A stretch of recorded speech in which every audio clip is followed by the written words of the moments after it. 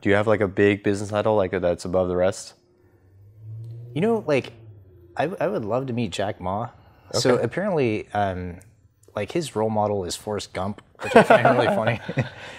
But the thing I find amazing about Jack Ma, like I had just assumed that like, you know, this really successful business mogul in China would have like huge connections in the government and all this other stuff. Yeah. But it turns out he was just like an English teacher, and the reason he was like super well positioned is his first company was translating websites to English for like these tiny mom and pop suppliers in China, and he converted that into like Alibaba, which connects like small manufacturers and big manufacturers in China with like Western companies, right?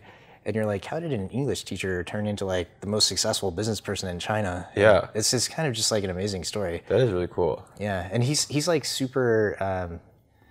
He's super into this like belief that like anybody can do it, and I think that's what I find so inspirational about him. Part of why I did this show, and tell me if you think this is true, but I feel like a lot of people I meet, specifically in tech, but CEOs, they still kind of view themselves as a normal person. You're still using broccoli rubber bands for your credit cards, but then they create something great, and there becomes this really like what I call gurufication, and like this really high level deference. And I feel like most people at your level are still like, hey, I'm just an ordinary person.